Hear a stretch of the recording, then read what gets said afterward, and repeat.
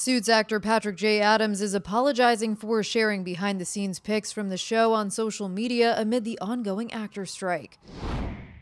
Earlier this week, the actor who played Mike Ross was reminiscing on his time in the legal drama by sharing photos with several of his former co-stars, including ones with Meghan Markle. Adams has since deleted the posts and wrote on his Instagram stories, "The last couple of days I foolishly and thoughtlessly let a trip down Suits memory lane distract me from the very real and ongoing fight everyone in SAG-AFTRA continues to wage in its efforts to win our membership realistic 21st century compensation and protections."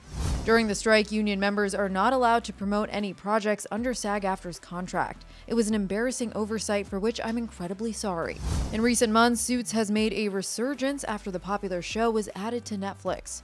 The series follows brilliant college dropout Mike Ross, who finds himself working with one of New York City's top lawyers, and along the way also finds a romantic spark with the firm's best paralegal, Rachel Zane, played by the now Duchess of Sussex. For more on this story, head to THR.com. And for the latest entertainment news and updates, keep watching the Hollywood Reporter News.